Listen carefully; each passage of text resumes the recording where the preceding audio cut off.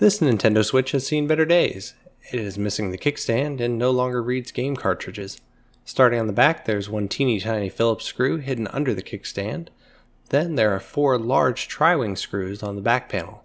These make the iPhones look microscopic by comparison. Once the 4 of those have been removed, we can move over to the side rails. There are 5 larger Phillips heads inside the Joy-Con rails. We only need to remove the middle ones from both sides. One Phillips head screw is at the top of the device. This one is usually stripped pretty badly. Normally you would find 2 additional small Phillips at the bottom of the device. It appears these fell out some time ago. They are also easily stripped. With the necessary screws removed, I'll remove the back panel and keeping it rigid as it can be cracked if bent too far. Now there are a few more Phillips screws to remove around the metal shielding. One holds the micro SD card reader in place. With the screw removed, I can lift it straight up and out of the device, disconnecting the Lego style connection below the foam. After lifting the shield off, we'll find a disgusting pink lump of thermal compound that you'll now notice is on the back of the shield and probably your hands as well. 3 Phillips screws hold in the copper heat pipe and heat sink.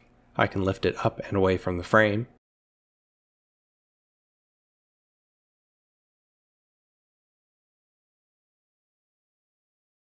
Before going any further, it's time to disconnect the battery. Sliding a plastic spudger below the white plastic will safely detach it. Back up to the game card reader, we've got one large ZIF connector holding down a ribbon cable. I'll unlatch it and then disconnect the Lego style one to the right. Now 3 Phillips stand between this card reader and freedom. 2 hold in a plastic support over the headphone jack, a commonly abused port.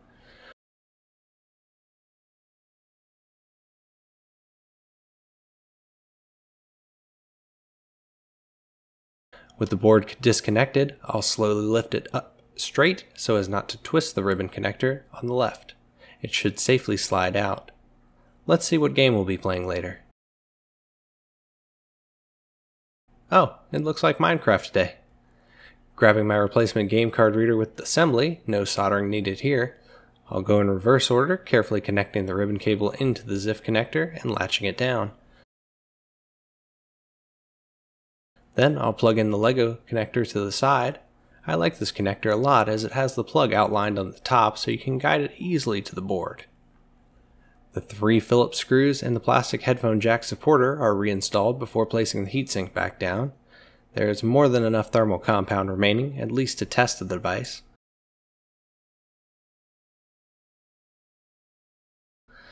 Reconnecting the battery, I'll hold the power button and watch for a faint purple glow of the LCD through a hole on the left side.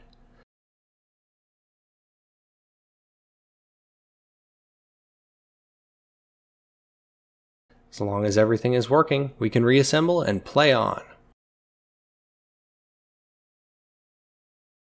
Under normal circumstances, the repair is now complete. Go in reverse order to reassemble, or stick around to see why my repair was not complete. Oh boy, here we go. This is what I've been waiting for. Some quality Minecraft time.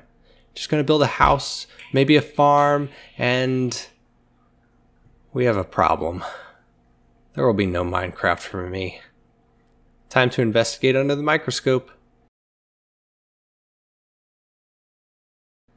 Ah yes, there it is. 5 of our gold connectors have broken off the Lego style connector I was just giving such praise. Where could they have gone? Oh, there they are. Right where they arguably should be. I'll carefully tweeze these pins out of the connection and move to plan B. I don't have another replacement board with cartridge reader, but I do have another cartridge reader, and with any luck the original board will be good, but the cartridge reader bad. I'll desolder the broken one from the PCB.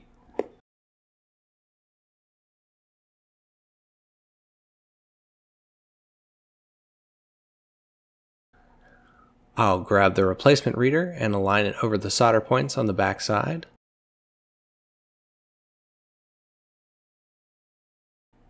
Adding a small line of flux to help the solder flow over the pins smoothly, then applying pressure to the top of the reader with some tweezers.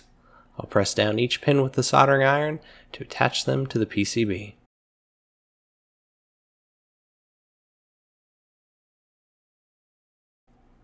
Once connected, I'll use those tweezers to lightly apply pressure to each pin. If they budge or wiggle, I'll know I have to go back over those pins with the iron. These seem solidly attached, so I'll begin reinstalling this to the main housing.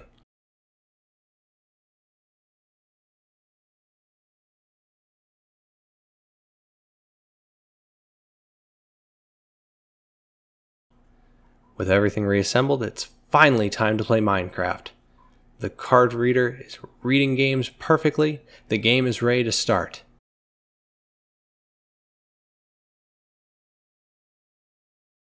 Wait. I have just been informed that the customer did not drop off the controllers. There will be no Minecraft today, after all. But the device is repaired and ready to be picked up. Thanks for joining me. I'll see you next time.